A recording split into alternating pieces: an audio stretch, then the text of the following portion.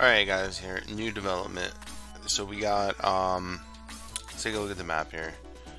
This map is full, so it's going to produce a,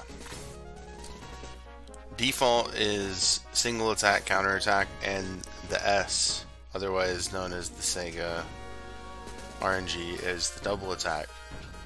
So, trying to nail down the crit manipulation, I was looking for a way to make it more consistent because I wasn't really sure what was going on, but I figured it out now. So here we go. We'll go through it once and then I'll try and explain it.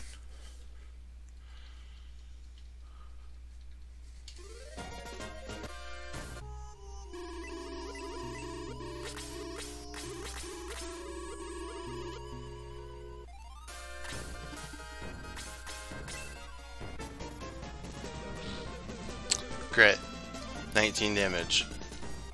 Alright, so what did it look like I did there? It looked like I just reset the turbo and then magically got a crit, right? There's actually one important step to this. Your turbo inputs have to be correct.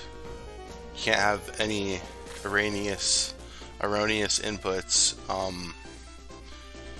And you have to obviously do it in a certain amount of time, but it's not that particular for putting the code in. The really particular point is when you're saying yes or no. This actually is where the rest of the manip happens. So you say yes, and then as soon as you say yes, you have to wait for the guy to shake his head no and yes one time, and then you hold B to dismiss the next three to make it a no. And then once you get control of Peter, you pull it off just the same way as you do any other attack with a stored RNG manip. So we'll try it again here. I'm making sure that the inputs are pretty much perfect. Okay, that was wrong.